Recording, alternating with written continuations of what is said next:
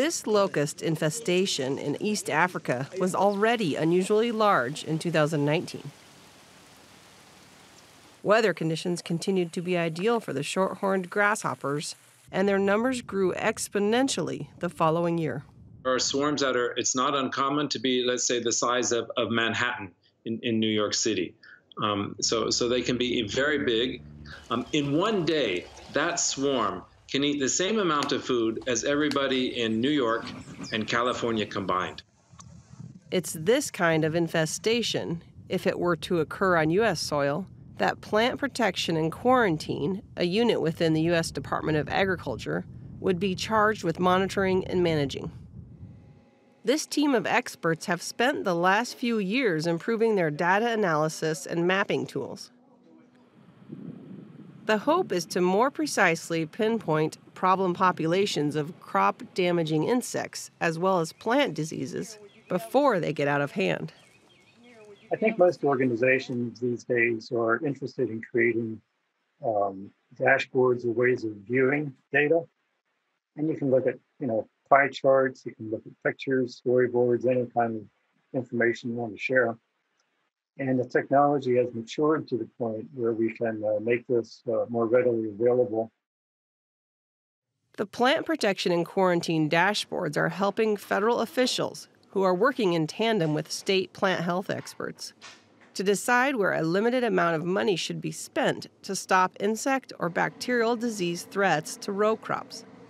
The moment a local official counts insect populations and enters the numbers into a database, it instantly becomes part of a larger pool of information.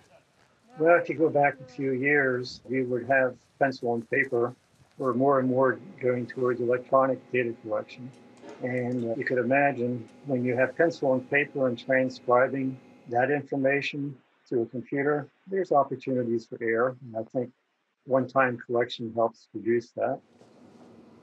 Royer's team says the dashboard interface can help with locating concentrations of various pests and diseases, as well as being used to pinpoint activity in a specific geographic location. I'm Derek Witt with Animal Plant Health Inspection Service, Plant Protection and Quarantine. What we're looking at here on this dashboard for the grasshopper and Mormon cricket program is obviously a wealth of different metrics related to treatments and surveys. But then the mapping component really adds another dimension of ability to dig into the data. The maps generated from the database can also be used to evaluate the effectiveness of the previous year's pesticide treatments.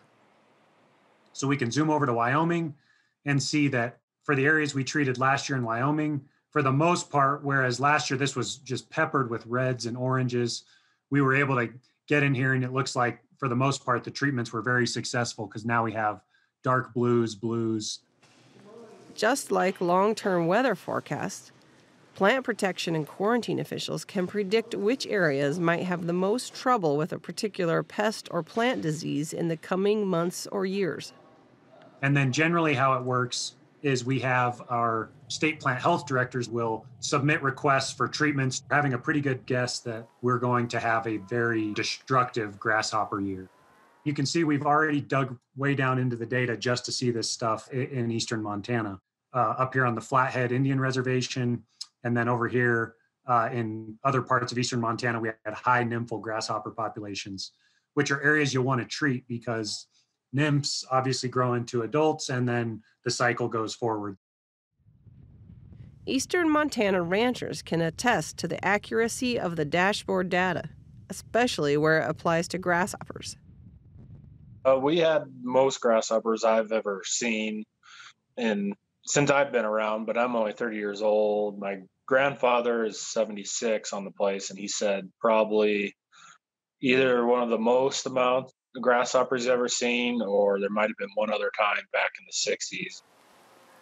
Last summer, the federal government added an additional $2.8 million to the original $2.6 million for grasshopper and Mormon cricket management in Montana and 7 other states, in part because of the use of the new data tools. I mean, I'd walk out there in July and August, I'd walk out my front door and through my yard, and I bet I had billions in my yard. I mean, it's just ridiculous how many there were. out in the pasture. The wheat was bad sometime for part of the year, and then as it kind of matured, they went back onto their alfalfa fields and destroyed them. The Pluhars, who raise cattle, wheat, barley, corn, and hay, estimate they lost nearly 40% of their hay crop due to the double punch of a dry season and grasshopper damage. Pluhar likes the idea of the government improving the speed and accuracy of pest population tracking and predictions. I think it'd help. You know, if you can track them and kind of know where they're going to hit, people can plan ahead and maybe plant more hay crops if they have livestock, or be prepared to spray more. Anything to help prepare, you know. While the dashboards are, for now, primarily intended to be internal tools for government officials, Plant Protection and Quarantine has made some data available to the public.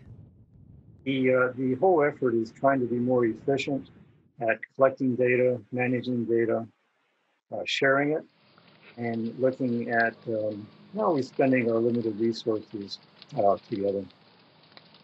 For Market to Market, I'm Colleen Bradford Krantz.